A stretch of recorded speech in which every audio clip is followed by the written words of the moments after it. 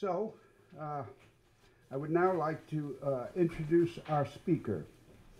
Our speaker is Mike Fitzwilliam, and Mike is here at the head table, and his wife, Carol, is here.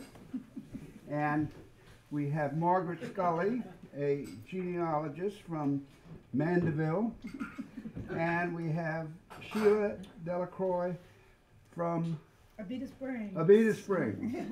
So they are all our guests today. And now I'll tell you about Mike. Mike was born in New Orleans and spent most of his life there. He has also lived in Jacksonville, Florida, Atlanta, and Houston. He served in the U.S. Army Medical Command in Vietnam and 4th Infantry Division Administration and Finance Company at Fort Carlson, Colorado. Mike has a Bachelor of Science degree in secondary education from Loyola University with teaching fields in social studies and business administration. He attended the Executive MBA program at the University of New Orleans. Mike and his wife, the former Carol Archer of New Orleans, celebrated 50 years of marriage in June. It was nothing. They have lived in Pearl River County since 2002. His first book is entitled, Do You Know How Picayune Got Its Name? Mike is here to tell us about his second book. Mike held several accounting and management positions in his career and was employed for over 32 years with the Gulf Oil and Chevron before retiring in 2011. His last assignment was 13 years with Chevron's aircraft operations, including 9 years at Picayune Airport. Mike is currently the treasurer of the Senior Center, the president of the Pearl River County Genealogy Club, and a member of the Ancient Order of Hibernians, an Irish cultural and charitable organization. His topic today is his second book, Do You Know How These Places Got Their Names? Mike?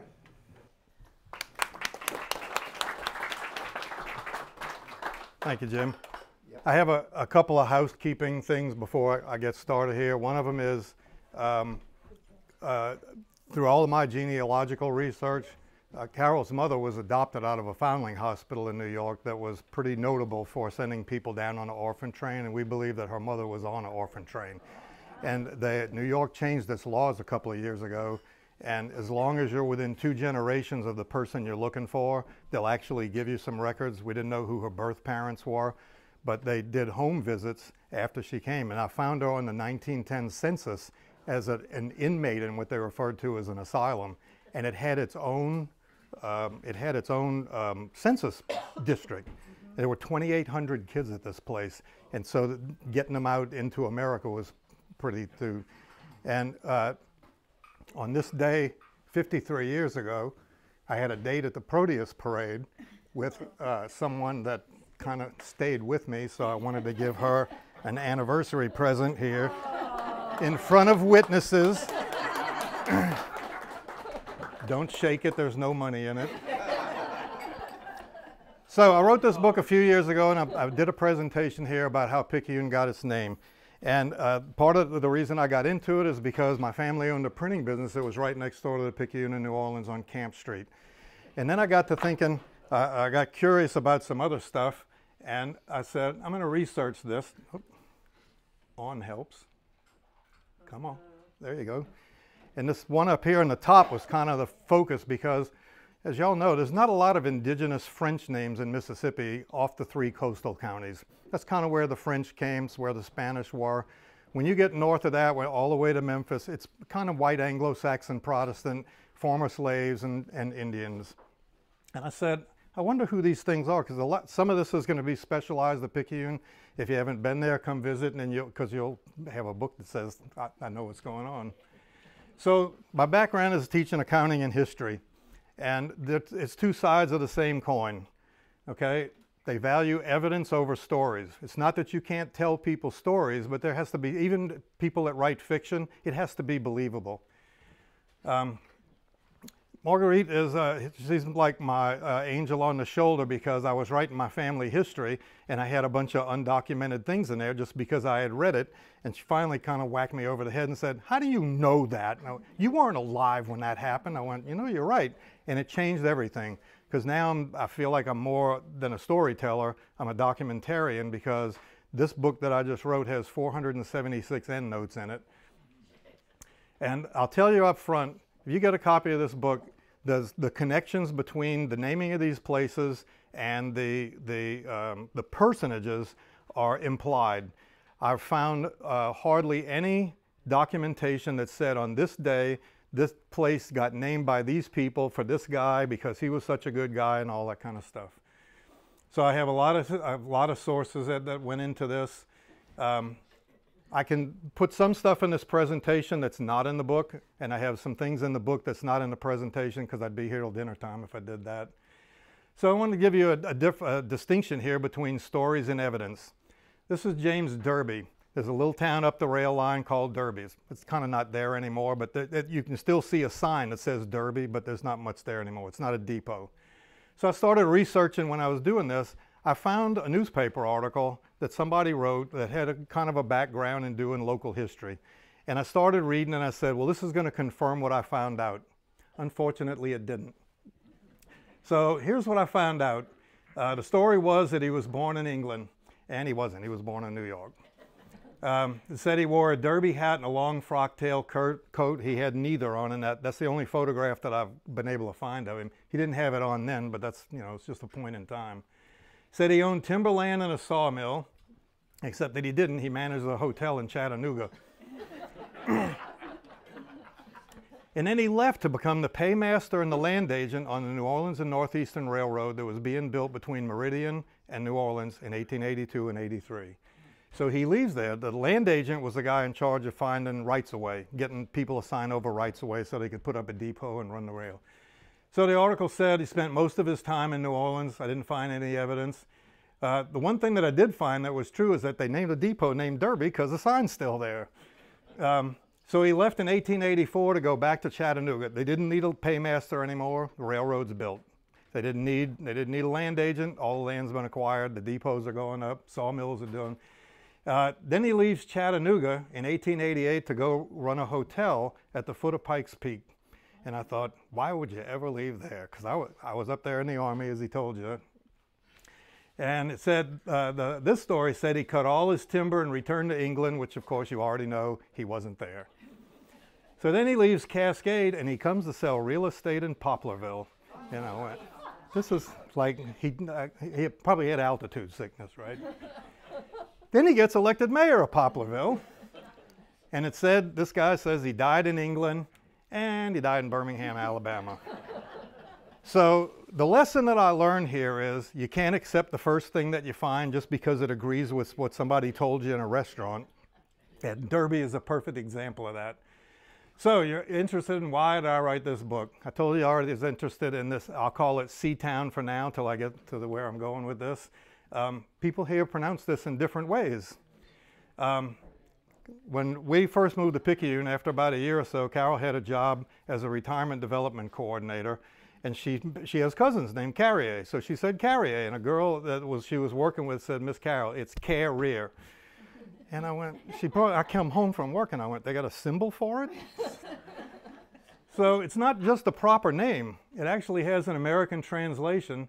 So the best way I could describe this is I put a little paragraph in the book that says, when you say that word, it immediately tells the listener which side of the Pearl River you hail from.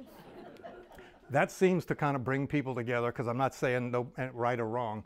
But it means the same thing in English and in French. It's the same thing. Anybody care to guess what it means? So nobody's wrong. And I was selling books at the street fair, and I was telling somebody this anecdote, and it dawned on me, it matters where you say it. So if you come here and you say Carrier, they know you ain't from around here.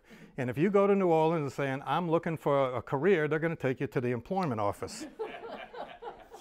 So it led to my interest in all these other things, and I thought, who's it named for? Because like I said, I didn't see a lot of French people down here. This is the guy.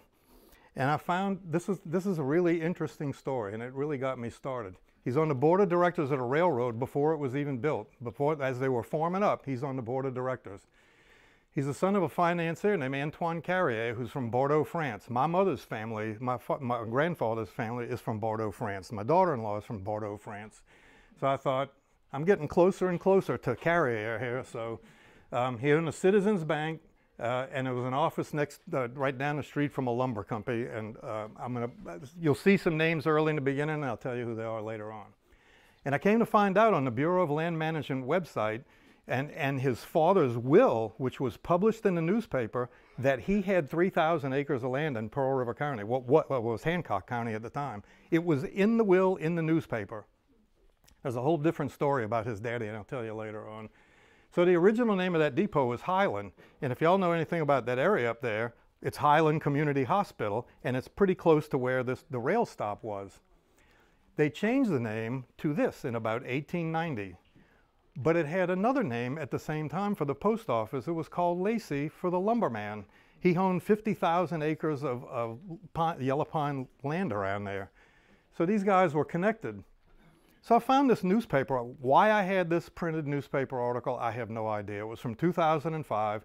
A guy from the Picayune Item interviewed a man named John Formby. The Formbys are real big up there. Mark was a state representative at one time. And this guy was John Formby was 97 years old. So his age just about covered the entire incorporated period of Picayune as a city. And he said he was on jury duty down in New Orleans, and the judge, he said he was from Picayune, and the judge says, do you know where Carrier is? And he says, yeah. He said, it's named for my grandfather. This is like a first-person source. This is really unique. So I said, it comes down to these two pronunciations, and you know, I don't try to correct anybody. It's just what it is, you know. So if you're a native to Mississippi and someone calls it Carrier, how do you respond? Oh well, you go. Come on, man. Right? So there was a whole bunch of people that influenced the names of the towns and the rail lines and the lumber mills. William Hardy was the guy whose idea it was to build a railroad. Eliza Jane owned the Daily Picayune, and she's got they lived on the Fort Nicholson out here on the Beach Road. Julius Simmons came from Alabama. He's a turpentine farmer. Railroad executives, lumber executives, merchants, settlers. So here's the guy that started the railroad. He was a Confederate Army captain, became a lawyer, and he married this woman, Hattie Lott. They were both from Alabama. They conceived it to connect to two other lines that had already been built. One was from Cincinnati to Chattanooga. Then they had another one from Chattanooga to Meridian, and this one was going to be from Meridian to New Orleans. And it was supposed to bring all of the stuff, like the Alabama fields, they would be bringing stuff down to New Orleans. And then there was lines being built from New Orleans out to the Pacific. There was another one he built that went from Meridian across Vicksburg and across out that way. They used convict labor sometimes, and they weren't afraid to put that kind of thing in the newspaper. Like they were swapping between different lines. They said, "Oh, well, I need 130 of your guys today," and they would send them off. He created the Gulf and Ship Island Railroad between Hattiesburg and Gulfport. Actually, it goes to Columbia, and it connects with another line. And he kind of put a little town on the New Orleans and Northeastern that was going to be a big lumber mill place out of business. He named Gulfport. He wanted this lumber to go straight to a deep water port without having to go all the way to New Orleans and all the way down the river. He created and named Gulfport. And they booted him out for some reason. I never did find a reason, but I did find that where they booted him out. And Hattiesburg is named for his wife, but she died before ever seeing it. So these were the lines. You can see them right here. Here's the NO and NE going up to Meridian. Here's the other line that's going out through Vicksburg and Shreveport. And they were building another one right here. And I know that because one of my ancestors was involved in getting subscriptions for that line. So he conceived the line. They couldn't get it done, and he finally did. And he did it out of some self-interest. He had a patent for making gas out of pine rosin. So the financing came from a German kind of financier, I guess. Him and his daddy were really rich. This is an interesting story, but I'll tell you in a minute, and you'll be fascinated. They started surveying. They built it between January and November of 1883. This month is the 140th anniversary of Picayune having a name for anything. It never was going to be on the original line. They got a flag stop, and even in a few years after that, they still weren't stopping there unless somebody put a flag out on the pole. And they were both of them from Alabama. So these are the Erlangers, and if you notice there's a significant name right here. She was John Slidell's daughter. So let me tell you about them. Baron Friedrich and his father were wealthy financiers in Paris. Marguerite was the daughter of John Slidell. He was the Confederate minister to France. She married Friedrich in 1864, and I found multiple articles where they credit her with telling him, you need to use your money to rebuild the railroads in the South. There's a lot of stuff named for them, and I keep finding more and more. There's a town in Kentucky named for him, the hospital system in Chattanooga, and there's streets in Slidell, Poplarville, and Metairie, all named Erlanger. And he financed a whole lot of railroads. He almost rebuilt the railroads that Sherman ripped up during the war. So here's John Slidell. Let me show you what the connection here is. He also isn't from around here. And I will tell you that there's a page in my book. I put an appendix in there because I started noticing a trend, and it was that all the people, a lot of them died in New Orleans because there wasn't really a hospital system in and around Picayune. They would go down to New Orleans, and they were dying in Touro Hospital and a lot of other places down there. Nobody's from the area, nobody. And the people who have written about it, including me, the mayor of Picayune, Grandpa Thigpen, there's all kinds of it. Nobody's from Picayune. It's like this convention center where people show up and all of a sudden things happen. Carpetbaggers. Yeah, well, some of them, yeah, they were. You know. So, he was a senator from Louisiana. He's a Confederate minister to France. And he went to France with a guy named Mason and Slidell's family. They were on a ship, and they were impressed by a British ship. And they were put in a federal prison in Massachusetts. This was late 1861. They let him out. They continued the trip, but he spent like the war years there trying to get them. Erlanger was okay with it, and what he was going to trade was future cotton for cash now to back the Confederacy. And Napoleon III said, your currency's worthless and you're losing all these battles. No, he would never meet with him. But he never came back to the U.S. He dies over there. He's buried over there. And 12 years before the railroad ever even got finished. So there was a railroad camp when they were building this. They started building it from Meridian on down. And as soon as they got to the first depot, it was an Enterprise, I forget what the name of it was, but they would start regular service. Then the next depot, they'd get the rail down there, they would start going back to both of them, and they kept doing this. But they had to start on that railroad trestle by the twin spans going out of Slidell at the same time, so it was ready when they did it. And that railroad camp, the engineer who built that trestle is a street in Picayune called Hawk Street, and he's the one that did it. He has an interesting history too. And I think the naming was for the family. I found that somebody that wrote a letter to the editor to the St. Tammany Farmer early in 1882, and they said specifically, and it was an anonymous thing, that Slidell was named for John. I'm thinking that Erlanger, if he's sleeping with a Slidell, he's coming home one day and going, honey, guess what I did for you today? So it's a family name, you know, there's no denying that. So it was, as I mentioned before, there was a turpentine farmer that came to Picayune. This one's a little kind of, you can't see it, but these are street names in Picayune. This is Highway 11 going through here. It was originally called Harvey Avenue. Simmons comes in here and he owns this land and he donates it. And he says it had to be, it's for a city, and this is in 1901. They didn't get incorporated till 1904. This is in 1901. He says, here's all this land, and they're going to lay out a grid of streets. Here's all, it was really, and there's a copy of this in the Picayune Library. And so they got all these streets named after her. This is, if you've been there, this is East Canal Street. It was originally called First Street because all the ones going north after that are 2nd, 3rd, 4th, up to 8th.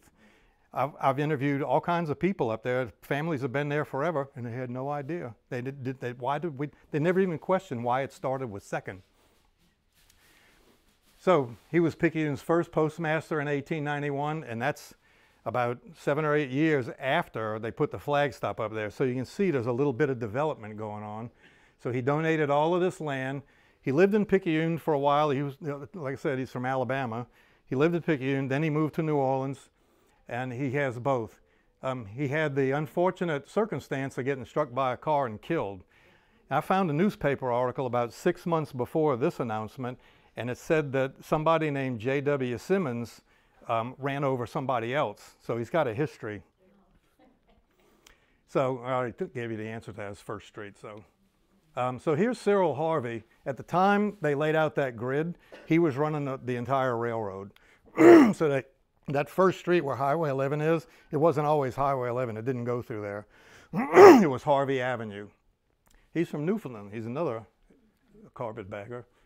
He came pretty far, though. So he's president of the Cincinnati, New Orleans, and Texas Pacific Railroad when the street got named. And those first 5 streets in there are all named for railroad people, none of whom ever lived in Picayune. They all lived in New Orleans. The thing is, you can go in city directories and you can see where they lived, and you can go on Google Earth and actually go see the houses are still there, and they were not poor people. So he resigned, and he got the next street off of Harvey Avenue is Curran. He does go to England and die, so the stories are getting kind of mixed up there. And Daniel Curran was the executor of his estate. There's still a vestige of Highway 11. It's on the north side, but Highway 11 is it's what it is. The funny thing is, in the 1950 census, as they were going down there, sometimes they would mark that block as Highway 11, and sometimes they would mark it as Harvey Avenue. And I went, who got their mail, you know? So here's Curran. This is a substantial guy. He's born in Ireland. Yay! He succeeds Harvey in the job. And in the summer of 1898, he fired an employee who returned to his desk and pulled out a pistol and went and shot him. And he shot him in the arm. The employee, I can't find anything about, they never found the guy. I know his name. I never found him on the census. They never got the guy, but they thought that he was going to come back because they owed him a paycheck. He's not coming back. So behind the post office in Picayune, there's 2 signs. They've got some really ornate signs. They're black and gold. They've got the symbol for the city of Picayune. And on one side of the street, it says Curran Street, and on the other side, it says Curran Avenue. Y'all didn't have a proofreader? Come on, huh? So he died in Touro Hospital in 1938. And like a whole bunch of other people, these railroad executives, they were in the Boston Club, and some of them were in the Pickwick Club, and that's Rex and Comus. So you can come from out of town, and if you got money, they want you. They've never asked me. So here's Hogg. He's from New York. He's the resident engineer. Like I told you, he was responsible for that trestle across the twin spans. He gets killed by a car in the CBD. This is my second traffic fatality. And the story said that he was run over by a chauffeur for a doctor, and the doctor was in the car. And they pulled him up on the sidewalk, and the article says, despite being administered opioids, he died. You know, do we have a doctor in here? I was wanting to kind of ask him about whether is that a treatment for a car collision. So Thomas Steele was the vice president and traffic manager for the whole railroad. When you go on the Simmons Plat, the intersection where First Street was in Steele, it's spelled without an E. But every other intersection on Steele Street is spelled with an E on the end, and they've never corrected it. I brought this to the attention of the city council recently. I showed them there's streets in Picayune that don't have not only signs, they don't have a pole. And he said, oh, well, your hurricane took it. I said, this is not Dorothy and Toto. They don't lift poles out of the ground. So at one time, he ran the whole shebang.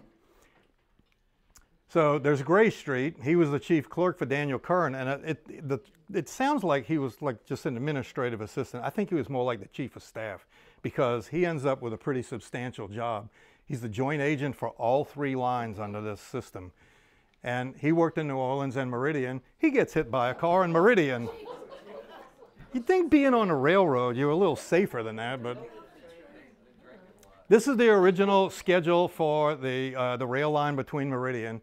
And I highlighted some of these because they're mistakes. There's a place up here and it says Barrett's.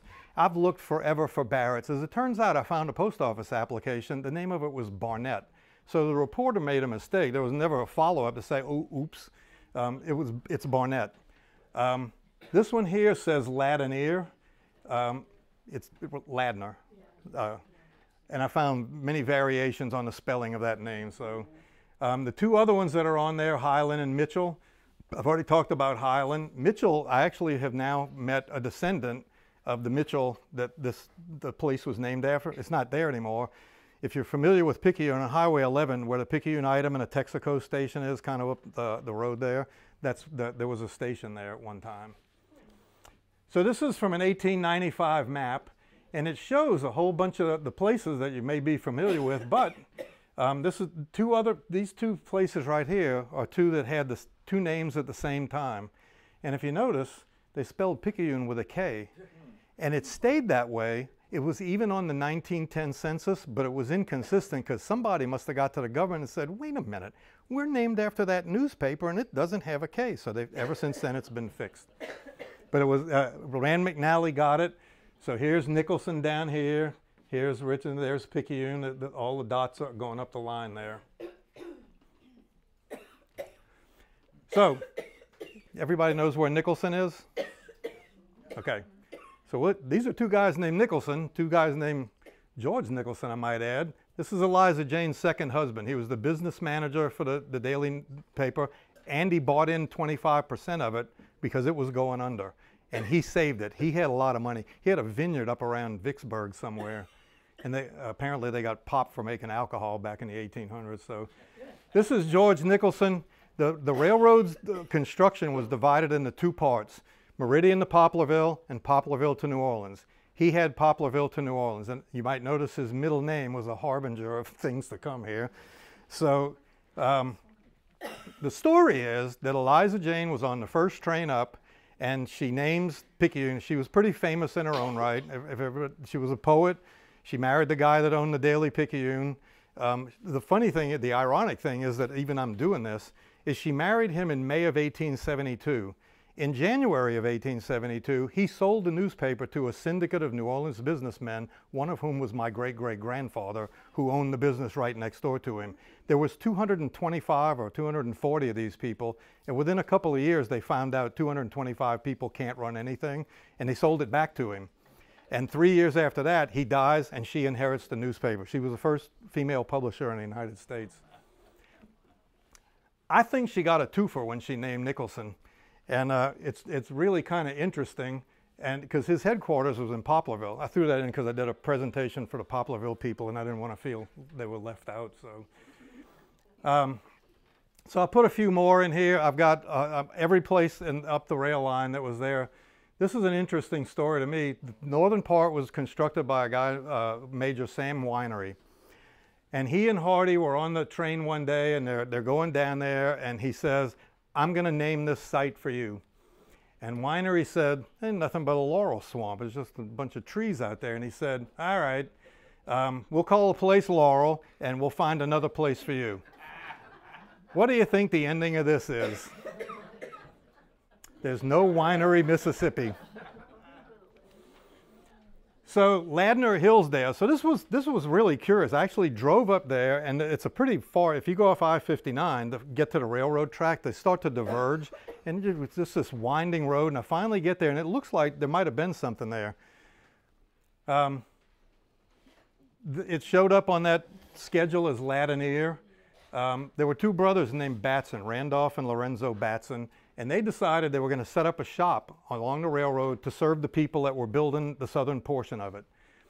And there's a Ladner in Pearl River County, but it's over to the east side. It's not anywhere near the railroad. But you can still see this intersection, and there's a Batson Cemetery up there.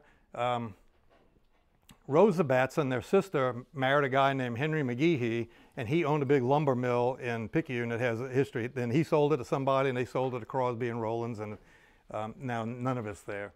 So McNeil's, we're just kind of going up the highway here to some of these stops. Both of these guys came from North Carolina. They came to do turpentine. I didn't know before I did this that turpentine came from pine trees. They tapped them like they did maple syrup. I thought it came from a hardware store, so this was a real education for me. I found them on the census. Their families lived next to each other in North Carolina. Graham was named postmaster for McNeil, and I think he was living there, but Daniel McNeil wasn't. And I have met, his granddaughter is still alive, and I met her. She lives in McNeil, and she's very proud of this. And he moved from Lacey. Remember I told you there was two names down there? The newspaper article said he moved from Lacey to McNeil. So Lacey must have been something substantial. I don't know where it was, but all they said was the post office. So he got to be the postmaster after a variety career. They had a mercantile company up there. And when he died, his wife took over. You know, talk about today Nepo babies. Well, his wife took it over. And then when she retired, his son took it over, so up into the 1950s. So Mattie Jo McNeil Fox gave me some help. I got her phone number, and I told her what I was doing. She said, come up and see all my stuff. So she had a bunch of random records and stuff. So I copied everything that I had, and I brought it up to her. She didn't know some of it, and one of the things that she didn't know was how Daniel died. They knew he died, but they didn't know how. She didn't know anything about it. Well, his record is on file in the Louisiana archives, and I found a link to it, and I sent them the money, and they sent it back. And I did it like the TV show. I said, all right, here's all this stuff. And at the end I go, and surprise, he had cancer. And the birth date that was on the death certificate is different than the birth year that's on his tombstone, and it doesn't agree with the census. So I said, well, which one do you think is correct? Well, I'm sure the tombstone is correct. No, don't do that. You don't know. This is one of the big movers and shakers in Picayune. Again, they're not from around there. Ellen Goodyear, there's a Goodyear Boulevard. It runs right down. It's where the county building is, the library, the St. Charles Borromeo. It runs all the way to where the lumber mill was. And he was one of the owners. And I thought, it's got to be related to the rubber company. I actually went and did her family tree, and I found out she's a third cousin twice removed from the guy who invented the vulcanization of rubber. So there's a connection, but it's getting kind of far apart. This is an interesting story because they didn't come there. They were in the lumber business when they got there, but he was on the board of the trustees of the Christian Science Reading Room in Boston. Yay! I told you I was going to get Boston in here, huh? So he got removed in 1922, and the other trustees said, the founder of the Christian Science religion was Mary Baker Eddy. And the bylaws said that in order for you to get on the board of trustees, you had to have her approval and the other trustees. Well, she died, and he's on there. He got on after she died. And so they took it, the other trustees sued him and a couple of other guys, and they finally went to the Massachusetts Supreme Court, and they said, that wanted to know what his defense was, and he said, I don't accept that she's dead. And they said, well, she be dead, and you're out of here. And they booted him and the two other guys out, and next thing you know, he's in Picayune in the lumber business. It probably wasn't funny at the time, but looking back. So he partnered with Lucius Crosby in buying the Rosa Lumber Mill, and it's at the end of Goodyear where Beach Street meets. There's a giant property back there, and they still refer to it casually as Goodyear. It might actually be on maps. It's not an official entity.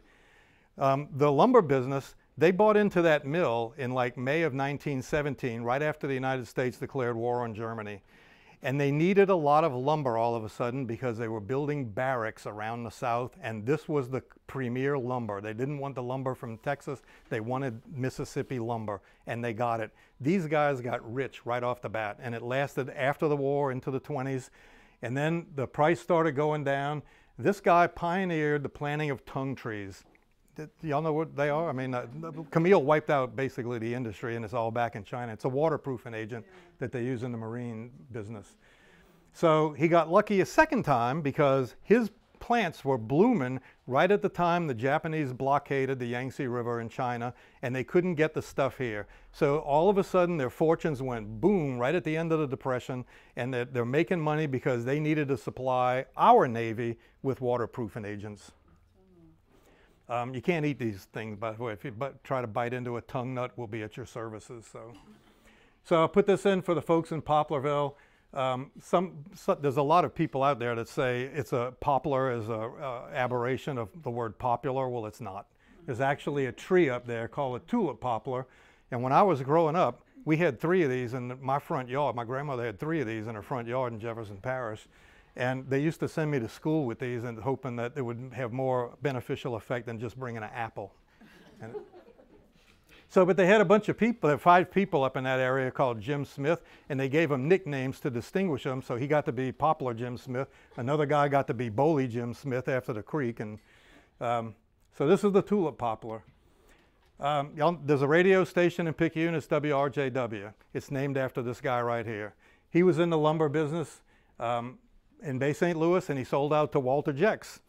And the woman who used to run the Pearl River County Historical Society is Juanita Jex, and I think her husband, this guy, Walter, was like a great uncle or something to him.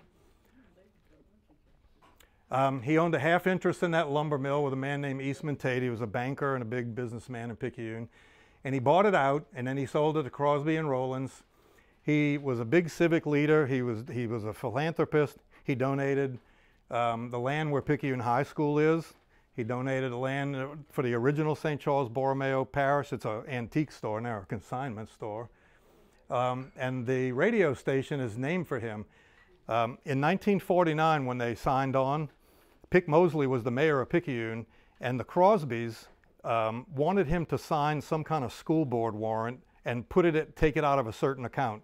And he said, it doesn't come out of that account. Well, I'm an accountant, so I agree with him. And they said, if you don't do this the way we want, we're going to take all of our businesses and move them to Louisiana. And a lot of citizens there were working for the Crosbys, and he got them all marshaled in front of City Hall, and they forced him to resign. So right after that, Pick Mosley opens up the radio station, and he said there was no way he was going to name it for Lucius Crosby, so it wasn't going to be WLOC, so he named it after this guy. And it's still there. So he had a son named Granville, and his son was Robert Joshua Williams II. I was in a bank in Houston, in Picayune, and I was talking to somebody, and I said, I think I found out who to rate. It's not even on their website. It might be now that I've did this, but, and they said, yeah, it was named after Robert Joshua Williams. I knew him. And I went, how did you know him? You're younger than me, and he died in 1930. And he said, no, I knew him. Well, she knew the second. And I haven't seen her since. I need to go. I think they got a twofer because they couldn't go wrong with WRJW. It made 2 people happy. The grandson was a mechanic in the sawmill when the radio station signed on. So I'm thinking, that's not who you name a radio station after. He ended up becoming a lawyer, so it all worked out. So here's L.O. Crosby. He's also not from around here. He was into everything. This guy was a businessman. He was into everything. They moved to Picayune when he bought the mill, but he moved there with a lot of money that belonged to somebody else, International Harvester. And I found a newspaper article that said came with $3.4 million, and I put it in an inflation calculator, and I think it came to about $116 million in today's money. An International Harvester wanted a secure supply. They're still big in building wagons then. They need wagon tongues. There's all kinds of things. Tractors had wood on them. So they got lucky, and I put in there, I tell my golfing friends this phrase right here, never discount luck, especially if I make a good shot. He's got a substantial biography. I reprinted his obituary from the Times-Picayune in the book, and it goes into a lot more detail than I would want to do here. Land over clearance. Mississippi had a perverse property tax law that said your land was worth more for property taxes if your trees were still standing, and out came the saws. And the next thing you know, they had prairies of stumps, and they had to shut down the mills because they didn't have any more trees. And they weren't that big into reforestation. They either dynamited or bulldozed all the stumps out of the ground because they found that they could still get rosin out of the stumps, and that held them on till the tung oil business. So he was the processor. He didn't have nearly as much land as Rollins did. Roland, by one account, had over 900,000 tung trees, so he was heavily into it. And he died in Tureau Infirmary in New Orleans in 1948. So I just threw a few other things in here. I already told you about the traffic accidents. Millard was a big vice president on the line, and he quit the railroad to go work at the cotton exchange in New Orleans. And he got caught shorting cotton futures at the time the price was going up and got wiped out and went home and committed suicide. Yeah, Curran got shot in his office. Interestingly, Crosby and Rollins and Goodyear don't intersect each other, even though that was the intersection that basically built the fortunes of Picayune back in before 1920. So two of the streets are misspelled, and tongue is the Chinese word for heart, and that's what it looks like. So a few more, I threw a couple in there. The French spelling of Picayune is actually Picayune. It's from the Provence region in France. It's a 16th of a Spanish dollar, and in the very first issue of the Picayune, that's what the newspaper was originally called, the Picayune, they had a little paragraph and it says, when we exchange our Picayune for yours, it's what you bought the Picayune newspaper with. It wasn't going to be, and it got named. I presented the city council a couple of weeks ago with the actual newspaper article where the first mention of Picayune being anything ever appeared in print. And I said they had to put it in a public place. So the first passenger train going north came just a few months ago in November, and the first mention was just a couple of weeks ago. So Nicholson, I think I already covered this. Yeah. He was a business manager. He bought 25% of the newspaper when it wasn't doing very well, and that's her ability to write and his ability to manage the finances was like a perfect marriage. They're both from England. Anybody know what Nicholson's name before it was Nicholson? Why do you think they might have changed it? Crescent City. I haven't found any documentation, but sometimes when you have fact A and fact C, you can come up with a plausible explanation for B. My guess is Eliza Jane said there's only going to be one Crescent City, and it's not you. And it became Nicholson. And I just got a few more. I profiled 33 people in here. As I told you, nobody's from around there, and the only one native to Hancock County is Eliza Jane Potvin. And her people from North Carolina, from France. Of the 29 stops on that original list, only 5 of them are still working, plus Picayune because it wasn't on the list. This Purvis, Purvis actually, I don't know who put the website up. There's a website for Purvis, and it says that Thomas Purvis, they needed a right-of-way through his land, and when the railroad put the depot up, his name was spelled E-S, and they said it was, they put it up as I-S, and that he legally changed his name to P-U-R-V-I-S. It's a lie. I don't know who put it on there. I've traced this guy's family back to South Carolina, like to the 1750s, and it's P-U-R-V-I-S all the way. I found 2 documents that have E-S on it, and one of them was a will, and one of them was a land thing, and both of those were written by somebody else. It's not in his handwriting. So I don't even know who to tell to fix this website because it's not.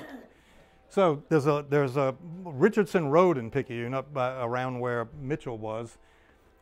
It's named for this guy, William Patton Richardson. He ain't from around here either, but he was rich, and his daddy was even richer. If you're researching about the cotton industry, this is a guy you need to know, Edmund Richardson, because he had more cotton for himself than all of the country of Egypt at the time. This guy was really rich. His son John had a big dry goods store on Canal Street, but they were basically a competitor for D.H. Holmes. William owned 640 acres of land, and you can see it on the Bureau, the General Land Office website. You can see it, and the railroad cuts right through it, right where the Texaco station and the Picayune item are. So Mitchell was the depot, Richardson was the post office. He died in New Orleans. I was not able to find any pictures of him, but I found Edmund and John. And I just wanted to kind of show you. These were just, so this was the beginning. This is the lumber business. You know, it was a lot better than oxen. And it's also the end, but it's not. I have some lagniappe for you. WYES created a documentary about the digging of the New Basin Canal in New Orleans out by West End. It aired first in November. It's probably going to get a lot of airing in next month. It's called They Swung Their Picks, and I'm in it. I was doing research for a book, and when I found out that they were going to do this and I found out who was involved, I gave them all of my research, copies of all of my research, and they used a lot of it in there, and then they called me up and said, we'd like to interview you, and I went, what? And so they did, and I appear in there. I think I'm the only person in there that doesn't have a PhD, so I'm kind of walking around like, yeah, I'm bad. The end.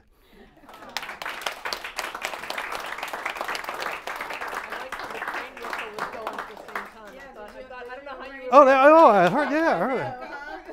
Perfect time in the picture. They say about 40,000 died, Irishmen, Yeah. and there is a monument in New Orleans. I'm in the organization that, They originally, I think, asked the slave owners to use the slaves. Right. They said, hell no, they're gonna die. And so the potato famine hits, and they come over and they take the job, and 40,000 died. well, let me walk you back on that. The historian for the Hibernians, which is an organization I'm in. By the way, for those that y'all all know about the Hibernia Bank, it's been long gone. Hibernia is the Latin word for Ireland.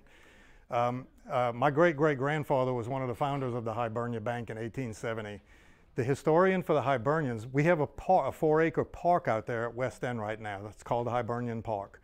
And when they first started, they got money from the state legislature, they got money from the government of Ireland, they get private donations, they're doing really well. There's about 6 monuments out there now.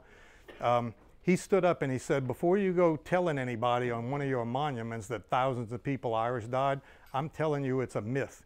And I went, I'm gonna show you. So what I did is I went back and I found that there was only, the Daily Picayune had not been open yet. It didn't come into existence till almost a year before the canal was finished being dug.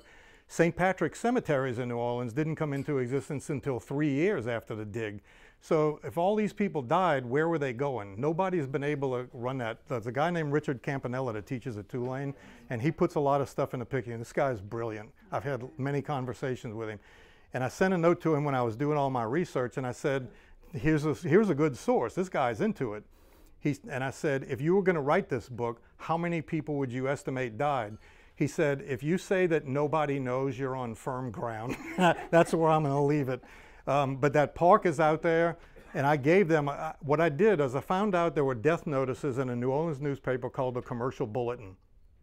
And they had discrete parts. If you look at some today, some of these things go on for like 3 columns. I mean, these people have had, these were like 1 line, maybe they had a name and an age and maybe where they're from. And I discovered that they had discrete parts to them that would fit in an Excel database. So I would put in there the day it appeared, the date as best I could determine that they said they died, and then last name, first name, whatever information, like if you have a column for age and a column for comments, like this guy was a doctor. Well, if you're a doctor, you're probably not digging at that canal. You're doing everything you can to stay away from that canal. And they're doing picks and shovels and wheelbarrows for 6 miles, and then they let the water in. One of the stories was that they took the bodies and they just put them to the side, and then when the water came in, it all washed over them. And I firmly believe that the Archbishop of the time would have been horrified to know that that was going on. I have no idea how many people died, but I will tell you, cholera was out there, yellow fever was out there, and these are 2 things you can't transmit between people. Cholera is a bacteria in water, and yellow fever comes from mosquitoes. So I could be standing right next to you and I got bitten and you didn't, you die, and I'm still going, what happened? So there was a lot of things going on back then. The sanitation wasn't that terrific. There's no portal that's out there. You know, they can't go to the mall when they're done with their shift. It was just a grim environment, you know. And then they let it in, but it was a big boon to the city of New Orleans because people could come from the North Shore, the truck farms, and go right into downtown by Howard Avenue where the Archdiocese building is. But it was, but I gave them all my research, and they used some of it in that video. So if you just go on if you go just put in they swung their picks in YouTube, you can see it. It's on YouTube now. And it's really interesting story. They did a good job of it. Arthur Hardy's in it. There's a bunch of guys I'm in the Hibernians with that are in it. Terry Fitzmaurice from Tulane. Terry Landry. Harry Connick. Huh? He is? Yeah, Harry Connick's in there. He lived out in Lakeview by the canal. And they tell you stories about way back when. Yeah, that's an interesting story because my daddy was at Loyola with Harry Connick. They were in the same fraternity. I saw it, and didn't they say that the Irish were cheaper than slaves? Did they make that point? Yes, they paid them, as best I've ever understood, $1 a day, where if you just got a teenage girl slave, it was probably $500.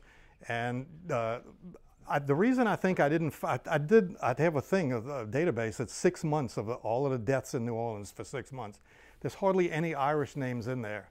My speculation is that the Irish, if they could, they kept their money and they sent it back to their relatives in Ireland. It was called the American letter. to get their family to come join them to improve their circumstances. They were probably working their buns off out there. I was doing research on the renaming of Nicholson to Crescent City, and I was doing a search on Crescent City, and I can narrow down my searches for the state I'm looking for. And because the railroad initiated in Cincinnati, I put in Ohio, and it gave me a hit on Crescent City. And it was an interview with a guy named Simon Cameron, who was in Lincoln's cabinet, but in the 1830s, he was the one that was bringing the Irish people in from Pennsylvania to dig more carpetbaggers. Got an early start. He was bringing them in, and I found news articles that said, here's a ship that landed with X number of Irishmen for the canal. And he said he got 1,200 people to do it. Nobody's writing about that back then. And our historian, for another example, said the newspapers did not want to put that kind of thing in there because it would scare people off, even though they were blaming people from out of town for bringing the cholera and the yellow fever, and it was terrible. I said, no, the mosquitoes were already here.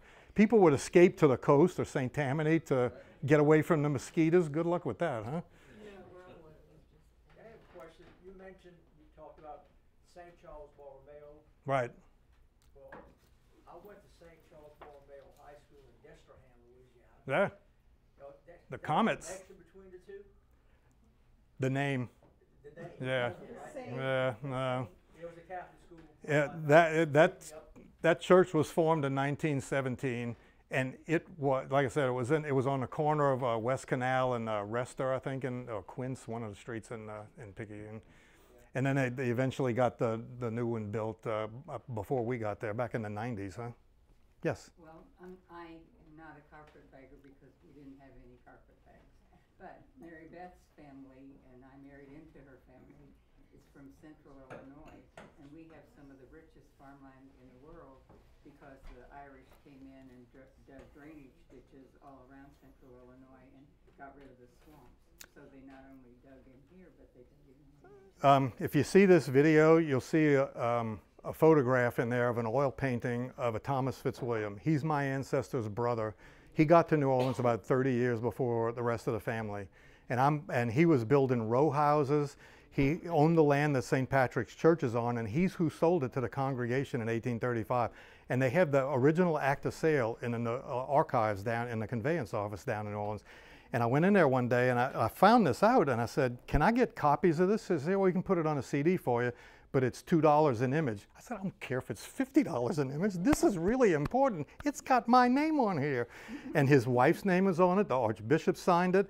And in the middle of it, it said, I couldn't figure out how a guy who grew up under the penal laws in Ireland in the 1790s, early 1800s, is in New Orleans building row houses just a few years after the Battle of New Orleans.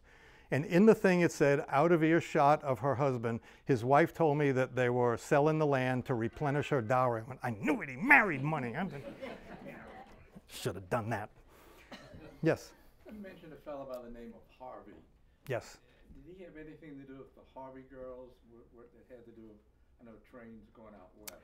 I doubt it, because his focus from all of that I've read was just this railroad, and he just was moving up the line. You can see him at different jobs in the Cincinnati city directories, and he got to be the head of it. And when he retired, he just went to England, and that's where he passed away. His will is online, and it's really interesting because everything I saw was C.C. Harvey, and I want to put what his name is in there, and I finally found it because his will was online.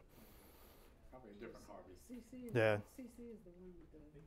I think CC is the one with the Harvey girls and out west on the trains. I think that's CC, isn't it? He's CC. There could be another one, but that's a story I don't know about. Yeah, well, they tell you all about it if you go out west to the Colorado and Grand Canyon, because that's the Yeah, they people went out who. where they were. Yeah, Really? They were like restaurants and Yeah, lunch all stops the all over. restaurants and stuff. You didn't say much about this, but did the Mississippi legislature wipe out the timber business with that tax? Was that, I mean, did I understand you correctly? Within the first year of the railroad's existence, 52 sawmills popped up, and people were cutting it down. They cut two things out of it, the turpentine and the lumber itself. They actually were using the lumber to build the boxcars on the railroad. It was like a self-sustaining thing, but then they just cut them all down. And Because of the tax? that's the story that I read. there. There's probably more to it, but it was just entrepreneurs out there trying to make a buck before, I'm going to cut it down before you cut it down. I think the feeling was it would never end. It's there, and they got so many pine trees, and you know, you can't look at history today through the lens of what it was back then. Right. They didn't realize conservation. They just, No. like you said, my job is to cut the trees down. One of those I cut the trees down, I go somewhere else and cut the trees. Exactly, and then they started moving into Washington and St. Tammany. Some of the same people were going over there. The Poitevins, Eads Poitevin is over there. He's a big lumber guy over there. 3 of the Poitevins have been wrecks, by the way, so there's a lifelong connection from money to parades. The name Ladner, now my grandmother, my great-grandmother grew up here in Bay St. Louis. And my grandmother told me when I would talk about people named Ladner that I met, she would say, it used to be Ladnier. It was, and it was an apostrophe after the L. Yeah. The original people So that got was here. the size. There's a Ladner family lineage on the internet that is really extensive, and it goes back to people in France. I didn't know this when I got into this. I get curious about stuff, and the lighthouse operator here was Christian Ladner, so Pass Christian is named for that guy. And once you get into this, it's like you try to take the stuff at the top of the funnel and get to the bottom. This stuff seems to work in reverse. The more I learn, the wider the top gets. So if you'd like to get a copy, this is it right here. We got a box of them up here. The Picayune book is $12, and this one is $20. I'm thinking about a potential for making a revision, but I'm just kind of exhausted right now. We just spent a week at Mardi Gras, and I can't even. You're lucky I'm here. Yeah, thank you. We have to go celebrate our anniversary of me looking down the block at the parade going, hello.